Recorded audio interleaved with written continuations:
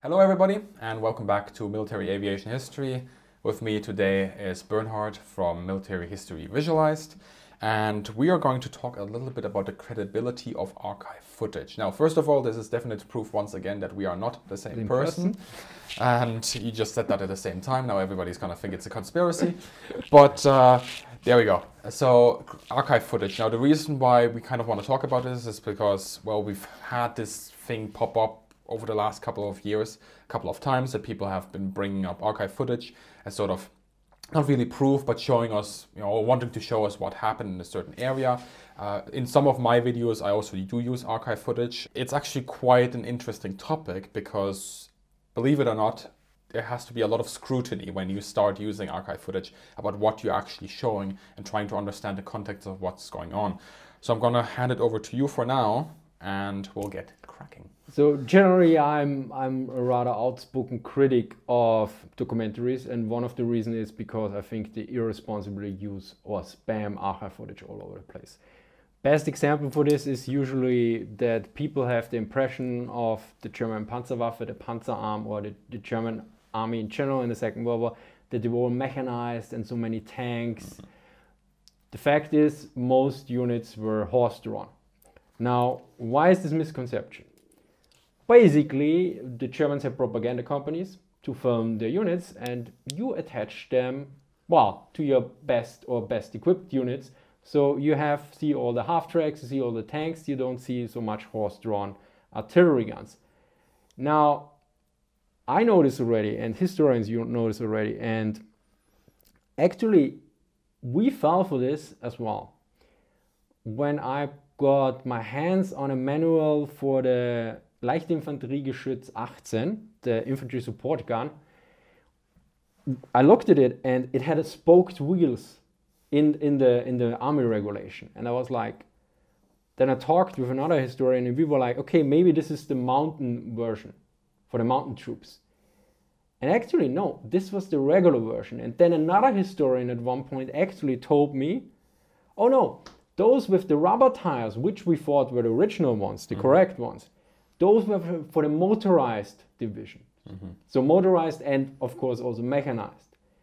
So we even as historians had the wrong perception that the regular Infanteriegeschütz 18 was with the rubber tires, although this were only for the elite units or the better equipped units as well. And then I actually looked up again in the back now in this army regulation, and then I found, yeah, a description for the motorized units as well. And now we have a citation, and I sent it to both historians. So of course, if you would watch film footage, you would only be seeing the one that is for the mechanized troops. I mean, you can try it out.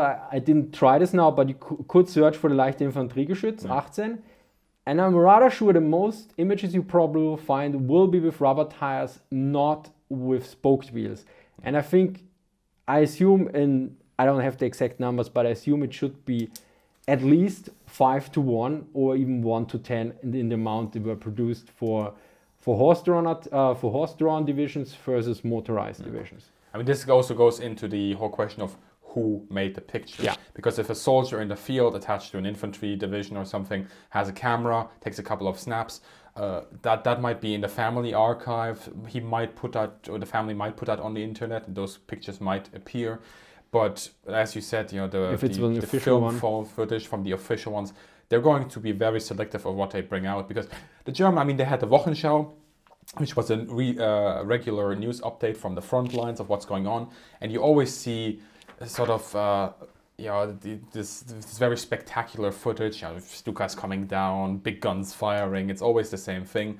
And I think there was once a guy using an MG34, you told me about. Yeah, or 42 in hip firing. Hip firing it and so on. That's another discussion. Again, we can talk about anything. So it's also a question about rights. And then there's a lot of footage that was lost as well. That's actually goes into what you were saying about documentaries using the same footage all the time. If you look at the footage from the German Luftwaffe shooting down American or British planes or Soviet planes, IL-2s, B-17s, whatever, it's often the same footage. So one take for each plane, or? Well, it's because as far as I know, where they stored that footage was in Dresden, and then Dresden got bombed, and all of that thing Yeah, so there's only very little footage actually left. So actually, I'm gonna check that again because that's what I read in an article at some point. But I have to check that just to be sure. And then there's the other thing of how this footage is shown on. This goes into also in the problem with pictures. With pictures, you often have a caption underneath saying this happened here, and sometimes you look at it and you then look at the picture a little bit more closely. You're like, this can't happen. So I made a mistake actually once of looking at a downed Heinkel 111. I made a video about this. And from just looking at the picture, I was like, this must be a Heinkel 111 that was shot down in France, because if you look at the background, there is a gendarme or a police officer of the French police with that quintessential helmet, that French helmet, yeah, that is a little bit of reminiscent of the Adrian helmet.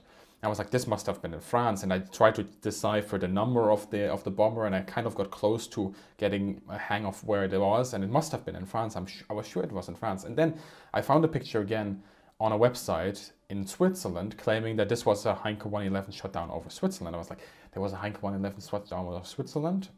You know, I wasn't quite, yeah, there were battles and so on, but I can't remember at that point. I didn't remember if there was one downed. And I said it in the video, apparently, you know, this is what happened.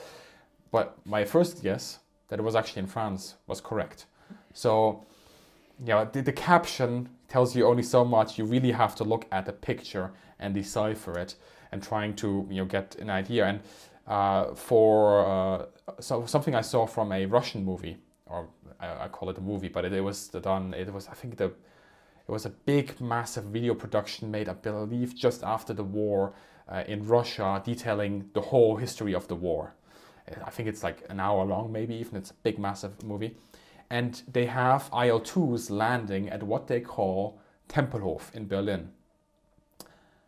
You look at the footage, it's not Tempelhof. The narrator says, these are our IL-2s landing at Tempelhof, but in the background, there is no city. Tempelhof is right in the city, even back then. There's a big, massive building on one side of it. Yeah, it was the airport in Berlin. Isn't it featured even in War Thunder? Isn't it the Berlin map that you land and start at Tempelhof?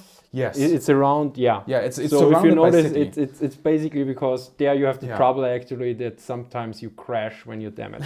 Exactly. But in the video footage, it's just a field.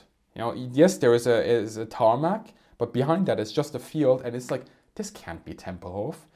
And again, or soldiers just shooting into the Never. Why are you not in cover? Why is the cameraman not in cover? Is the cameraman standing in the middle of the street while tanks are whizzing past, while bullets are flying, while explosions are going off everywhere? That's one dedicated cameraman right there.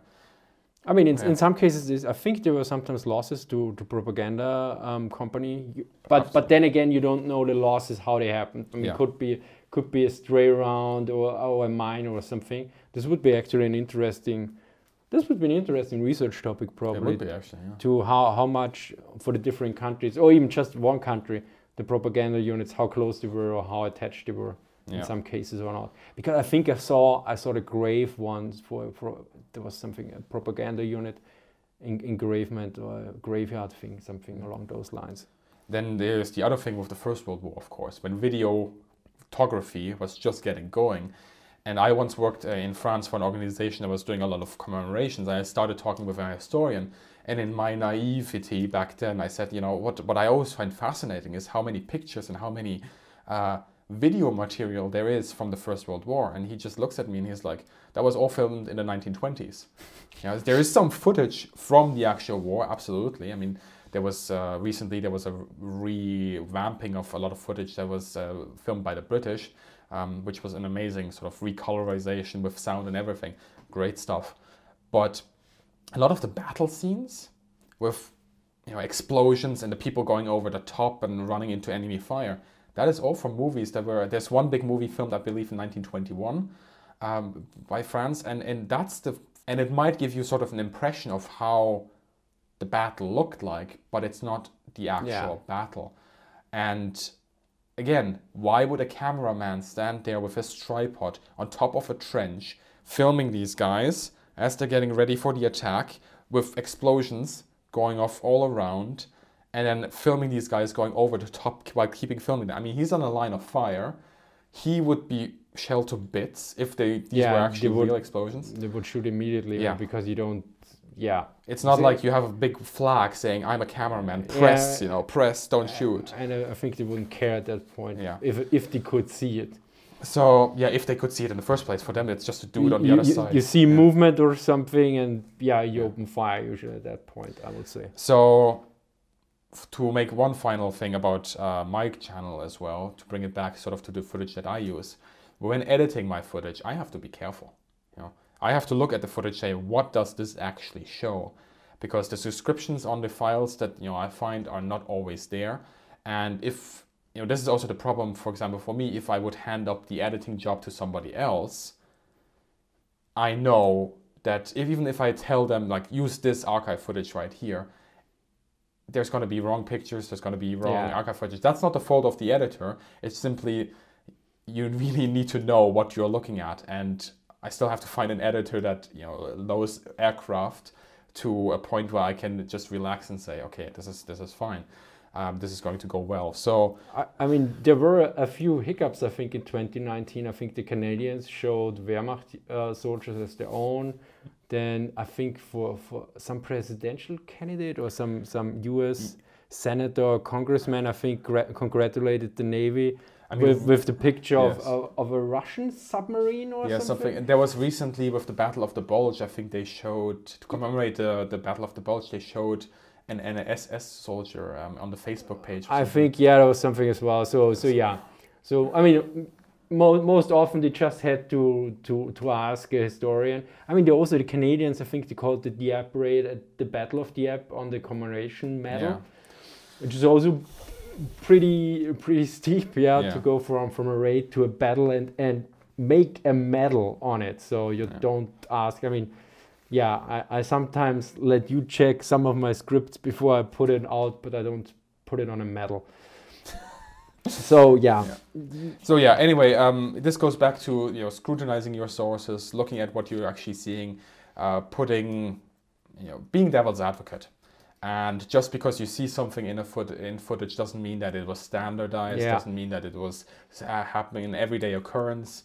Yeah, I mean, that's the best thing with the hip firing. Yeah, well, so basically, I looked in my video on hip firing because I was quite fascinated when I found in the Army regulations that they explained how to hip fire the MG34 and what stance to take, and there was a picture and everything. And even actually today I got a comment again, and he said, I'm surprised you didn't see this video of a guy with the MG42 firing from the hip. Yeah, little Rambo there. And I of course responded, you didn't get the point, because if you have one scene where this guy fired, you don't know, was it a propaganda company guy, was it a single instance? Yeah. But there's a complete difference if you have it codified in the Army regulations. Of course, this doesn't mean it was standard and was done all the time. But at least the Germans put so much effort into it to put it in codification in the Army regulations, which was read by a few hundred, if not 1,000 people that did the training and everything. So we know at least it was in their plans to do this. Did they actually do it? We don't know this yet. Or it's very likely because it shows up again and again in the different books and reports. Yeah. So just one instance in that thing doesn't mean something in written form, but we know at least it was planned to do. Whereas one video showing a guy firing an MG from the hip, well, it might have been a stunt for the cameraman, or this guy was particularly strong. Hans, can you show us the old trick again? Yeah. Because there's footage, I think, from one Russian soldier firing the anti-tank rifle, the PTRS or the PTRD, from the hip like a few times. I think most regular people that try to do this will have a very bad time. But and here's the thing, it was like standardized in the Army regulations where they say, okay, they demanded this from at least every 10th soldier, because that was the Schütze 1 in the German squad. So there you go. That's us on archive footage. It's awesome to look at. You can use it, absolutely. But look at it just the way you would look at any other source. Scrutinize it. Be devil's advocate. Ask the questions, even the simple naive questions. Where was this? Why is this? How is this? Blah, blah, blah.